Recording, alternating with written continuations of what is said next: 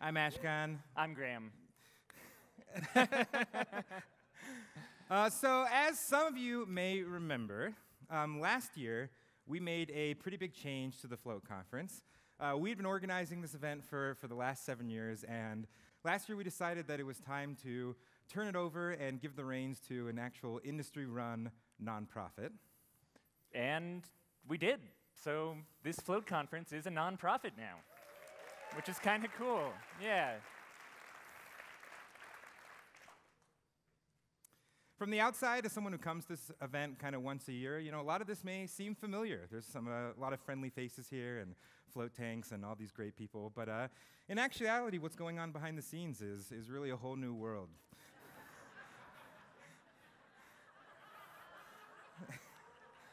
This year, the industry owns the conference, which means we all own the conference. Which means, yeah, that's right. Yeah, give yourselves a round of applause. Yeah, so we're all both the guests and the hosts now, which means that if you think the parties are awesome, give yourself a nice pat on the back for them. You did it. And if you find a typo in the program, guess what? That's about 1/400th your fault now. So, when we set out to start this nonprofit, we had a few goals. Number one, put on an event for the float industry. And that's it. That was actually really our only goal. So we did it, right? I mean, mission accomplished. Nailed it, I think. But really, it did actually take a lot for us to turn this into a nonprofit organization. And step one was actually existing as an organization. We had to get a lawyer. We had to actually form the organization and file for tax-exempt status with the government. And that was going really well until all of a sudden in the middle of it, the government shut down for a month. So that was pretty great. We just kind of sent a letter off to nobody. But eventually, several months later, we did finally get a response back, and we officially became a 501c6 nonprofit organization.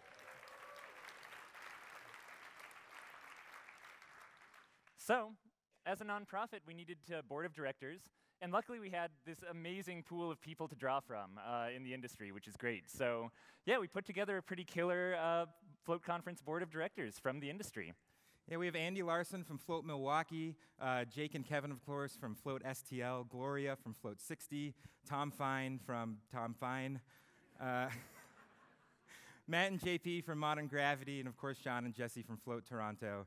And with the two of us, that makes up the current board of directors for the Float Conference.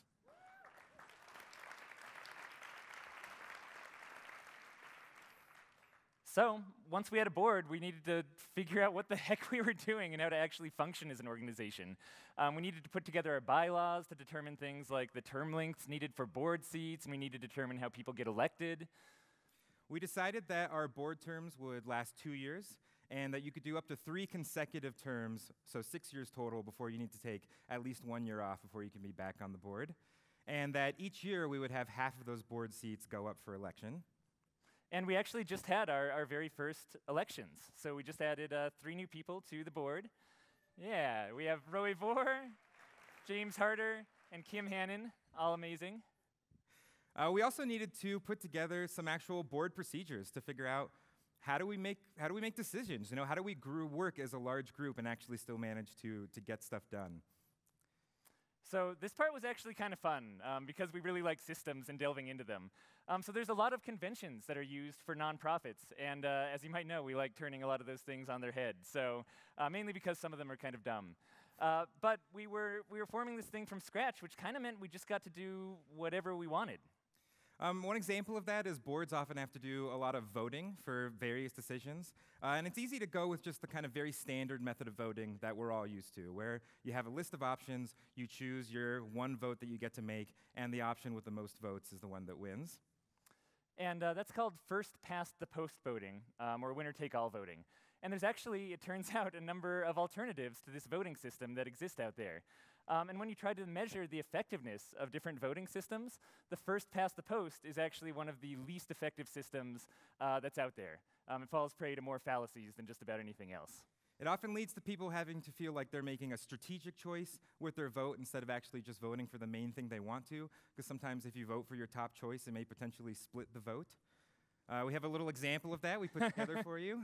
Yeah, so if we were trying to choose entertainment options for the conference, for example, yeah, just to take a look at that, and the results of the vote ended up like this, even though it's obvious that 2/3 of people want to see some Tom Fine entertainment, instead what the audience gets is an adult puppet show.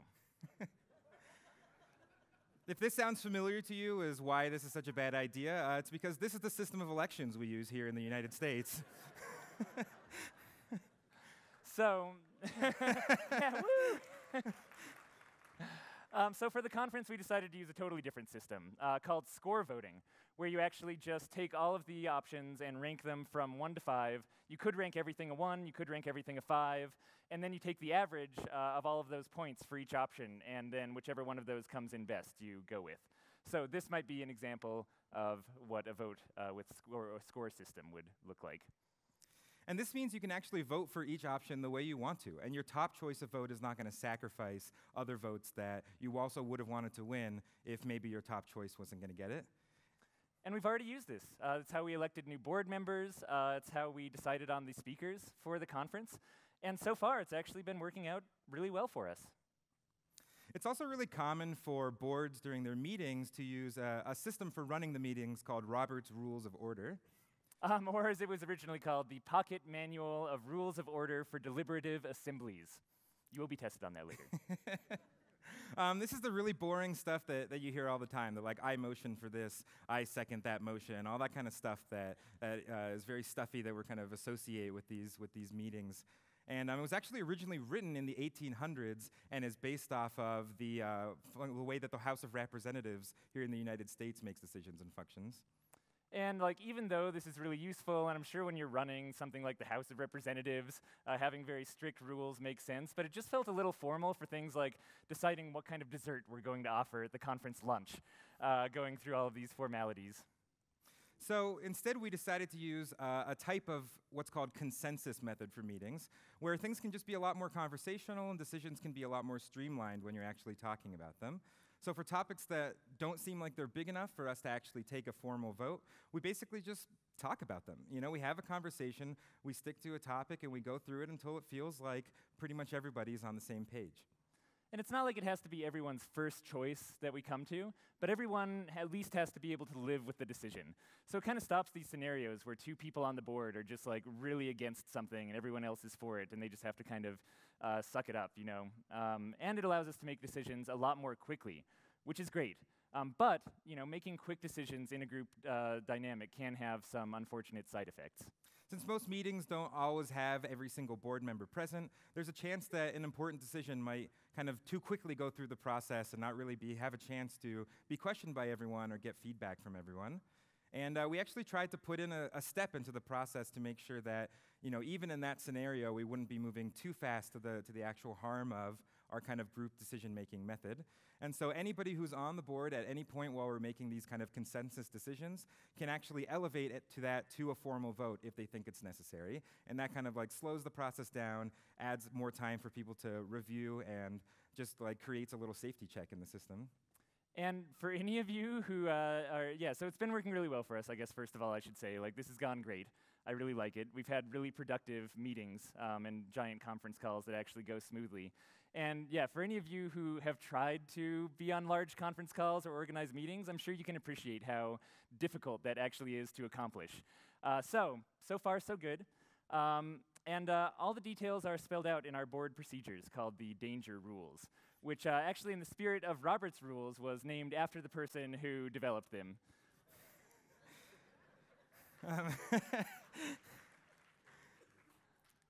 So this is up on our website for anybody who's interested in reading it, along with our bylaws. And there's actually a lot of information that is up on the Float Conference website that gives information about the organization and how it functions. This is a nonprofit, and as a nonprofit, you know, we're accountable to all of us. Like, all of us as an industry have to kind of look at this thing and make sure that it is the organization we want it to be. And a big part of that accountability has to be transparency. There just is no way to keep an organization like this accountable unless you have the insight to see what's going on in it so you can question decisions or participate in the process. So all of our board meeting minutes are also up on the website. So if you're looking for some insight as to how we decide to choose out the silly hats that go into registration photos, you can go check out those meeting minutes up there. And we've also put all of the all the finances for this new nonprofit conference will also be posted up on the website. And it's not just the tax return, which can be dense and hard to go through. Like, even if you want to review finances, sometimes it's difficult to wade through an entire tax return. So we're actually posting up more understandable kind of synopses of the conference finances to put up there. And if you haven't seen it, as Float On, we decided to kick this off by actually putting up all 7 years of finances from the previous iteration of the Float conference online as well, so people can get a sense for what it takes to make an organization like this function and what goes into putting on, you know, the kind of actual nuts and bolts of an event like this. So, back to our story. Once we had the organization actually formed and the team in place, we had to start the crazy process of actually transferring everything from Float On over to the Float conference, which actually looked like this. That's not just an artist representation. This is very real. So this involved legally transferring all of our assets, you know, so the actual, like, both the physical goods of the conference and the kind of intellectual property from Float On over to the new nonprofit, as well as just switching over the whole infrastructure. So everything from our YouTube channel to the mailing list to about 1.5 terabytes of files, organizing a bunch of hard drives, just like, I mean, this was like pretty much the most tedious 2 weeks of my life doing this, going through literally everything, all of our files and everything from the last 7 years, organizing them and actually transferring them to kind of be properly in the ownership of this new organization. And then we also had all of this stuff in our heads about how this event was functioning that wasn't documented anywhere, that we had to figure out how to document and how to pass on to the people who were going to do the legwork. And then in order to pass that knowledge on, we needed to actually find the people who were going to do the legwork to pass it on to. So we did already have the board members who did everything from actually helping choose the conference venue, to choosing the speakers, to helping decide on the parties, making budget decisions, hosting the Float Conference podcast, and basically just kind of setting the overall structure and direction and tone of this entire event. And in addition to that, though, we also needed people to just help with the actual logistics, you know, some of the just kind of get the like little tasks here and there that get your tote bag stuff and your name tags alphabetized and everything that actually just needed to make this whole thing happen. So you may remember, if you saw our talk from last year, we put out a call asking people to help make this vision a reality. And you guys really stepped forward. We got a lot of offers to help out. It's how we were able to put this entire thing on. And we're about to go through a big list of people that we're going to thank. So we'll hold applause to the end. Otherwise, we'd probably be here for an extra hour because there's so many amazing people on there. So just a heads up, we'll cue you when you're allowed to applause. And you'll know that you're allowed because we made a little applause sign. That was the wrong time. You guys did it wrong. But so we want to start with Paul and Heather Clift, who volunteered to be our local liaisons for this year. They've been an absolutely humongous help. They did everything from planning the awesome welcome party we had last night to orchestrating all these really cool John Lilly and other Lilly paintings that make up our stage. These are actually generated from them trading floats and some CBD products with artists who came out to the Crush Colorado Festival, and these were generated specifically for this event, the Float Conference. And we'd also just like to thank these artists, everything from Patrick Kane McGregor, who did this main John Lilly piece, to all of these other artists who helped create these Lilly paintings. And they're also available as a silent auction. So if anyone wants to go home with a little piece of the Float Conference, there's some papers in the back and you can bid on them, except for this one, which Paul and Heather wanted for themselves. But if you want any prints of the actual John Lilly one, you can contact them and they'll get you set up with that. So there's Paul and Heather. James Harder has been handling all of the sponsorships, which is something that I was doing, so got to pass all that information on to him. And he's doing a killer job. So if you're enjoying the booths that you see out there, all the float tanks, that's thanks to James Harder. And make sure to go up and give him a big pat on the butt. There's also Stephen Johnson, of course, who we have deemed the MCS of the event, the Master of Conference Shenanigans, who I think has been doing a pretty great job so far. And we had a handful of other people helping us lead up to the event as well. So Alex Rodriguez was helping with the conference website. The inestimable Kim Hannon has been helping us with our social media. Sandra Kalm has been helping with graphic design. And Meimei Butabe designed this year's super cool conference t-shirt. And we also just had a handful of volunteers helping throughout the year work on publishing some old Iris research tapes that we have, courtesy of Tom Fine. Yeah, so if you want to hear what the conferences were like back in the day, you will be able to very soon here. Or they can already? Not quite yet. Okay, you will be able to soon. I was right. Yeah. We also have a number of people that are volunteering to help out here at the actual event, including Christian Tehidor, who's doing the photography for us, and Justin Warlock, who's doing the video. Hello. And also just like a huge number of people who are here on site running around and helping make all of this actually happen for all of us. No. And of course, there is also just the actual core team that has been working all year long to really help make this event a reality. And so I want to shout out to them too. Esther Paul, who's been with us for several years, kind of transitioned from the Float On conference over to helping out with this conference. We have Kevin McCullough and Jacob Resch from Float STL. They have been taking on kind of the main role of just handling all the odds and ends and being that kind of artistic vision for the entire event. We actually got them Graham and Ashkahn wigs for when they're working hard together, yeah. They've been doing a ton throughout the whole year to make this thing possible. And also Jocelyn Jester, who many of you have maybe met kind of running around the hallways in here. She really has been kind of the main pillar and foundation of all of this happening. She's probably put in, a full-time job and a half to get all of this done and just make this whole thing possible for us. And now you can applaud.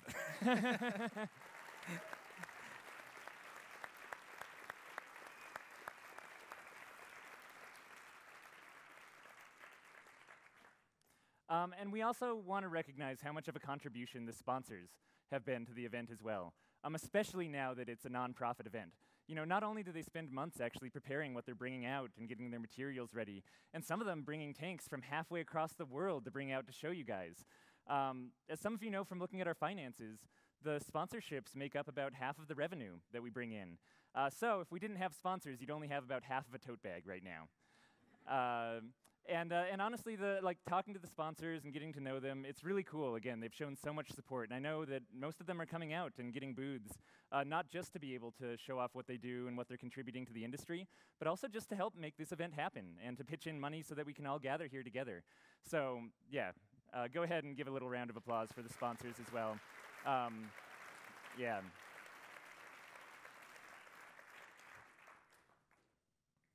And really the most critical thanks that we think need to be given here are to all of us. I mean, the Float Conference it's not us, and it's not Float On, and it's not the board of directors, and it's not the sponsors. The Float Conference is us, all of us deciding to actually leave our float centers and come out and fly around the world to be with each other. We turned this conference into a nonprofit because that's just what felt right. The Float Conference truly feels like it is something that should belong to us as an industry. And everyone coming out, contributing how they can, it's what makes all of this so magical. You can kind of take away everything else, and as long as you still had amazing float people gathering together in a room, it would feel like this magical event. The speakers who we bring out here every year get inspired from this event and go on to sometimes join our industry and do great things. Like Roy Vore came out to the conference for his first year last year, and now he's on the board of directors. This event also just does a lot for the industry. It creates buzz, it creates PR. The Float Conference has been mentioned in a number of news articles throughout the year, and a lot of times it's actually mentioned as a form of validity for the industry. It shows that this is a real industry, there are real things happening. It's kind of just one of those indicators. They're like, they even have a conference. So crazy float people. So the videos have also just been shared all over the internet, all over the world. They help new people really seriously judge whether or not they want to get into the float industry and learn some of the hardcore science and what's really going into what we're doing. And the information, of course, that's not even on stage, but that we just share with each other in conversations and things happening on the sidelines is really what makes this event what it is. And this is really just thanks to us, right? I mean, it's thanks to us coming out. That is the vitality of this entire event being able to exist. So We thought it'd be good to appreciate kind of all of ourselves, but because applauding for yourself is always a little bit strange, we thought instead we would have everyone do a celebratory turkey call with us to appreciate the contribution you've all made. Yeah, so give yourselves a gobble, everybody. Give yourselves a good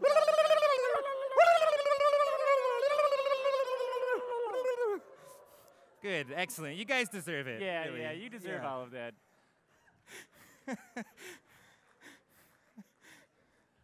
So, what is in store for the future of the Float Conference?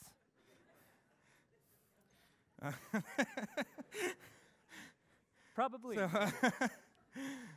really what we want to kind of like, what's in our heads and what we want everyone here to think about is that the conference in the future is really up to all of us to decide.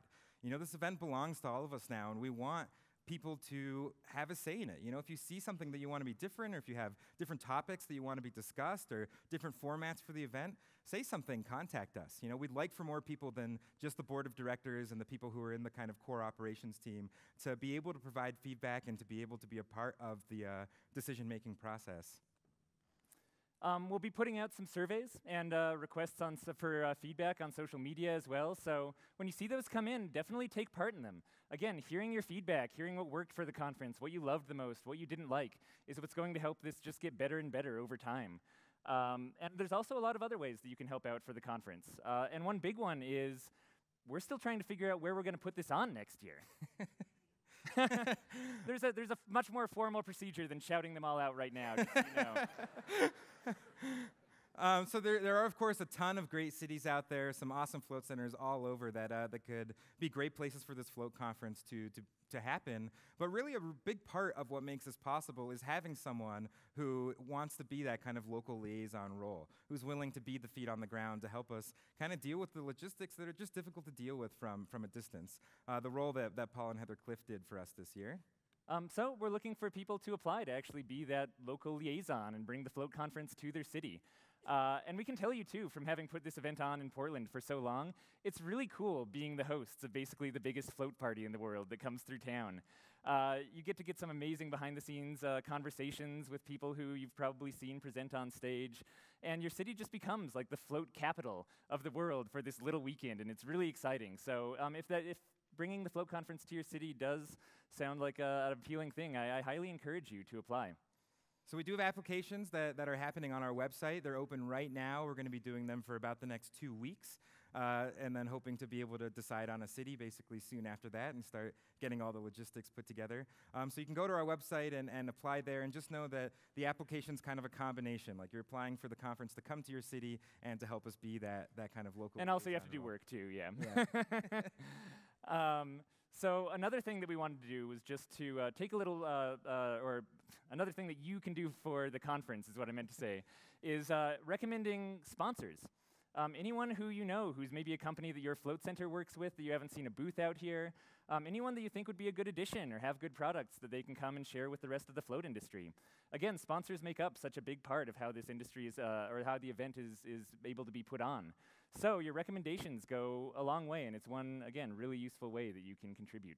Yeah, if you have good connections with a company that you think would be well suited for this, being able to put us in touch with them is really just hugely helpful.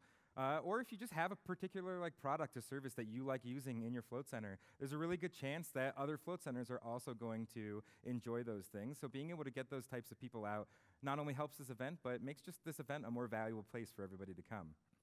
Yep, and in addition to all of this, there's also just tons of tiny jobs that come up throughout the years. We're planning the event and getting ready to put it on. So one of the best ways that you can contribute is actually just by joining specifically our Float Conference nonprofit mailing list. And this is where we send out things, not like the updates on dates and stuff for the general audience, but much more behind the scenes, and it's the way that you can get notified when we're looking for help and actually get involved. So yeah, you can sign up for this on the homepage of our website, and we will send emails kind of throughout the year that when we need specific things. And this is what we've been doing so far this year, and how people have been able to be a part of this and get involved. And honestly, again, the best way that you can contribute to the Float Conference is just by continuing to come out. Come out next year, and maybe the year after that, and for the next 20 years. But it's really what makes this whole thing possible. Again, the Float Conference with every other aspect and no audience. would not be a conference. So that's it. Yeah, I mean, welcome to year one of the new conference. Like, we now actually have a self-sustaining event that both supports the float industry and is supported by the float industry. And getting here took a lot of work. It turns out turning an event into a nonprofit organization is not a small feat. But we did it, and we had a lot of help along the way, and it's all been worth it so that we could stand here and say to all of you, welcome to your float conference. Because now it truly belongs to all of you, you know, not just in spirit, but now legally as well. So thank you, and welcome, everybody.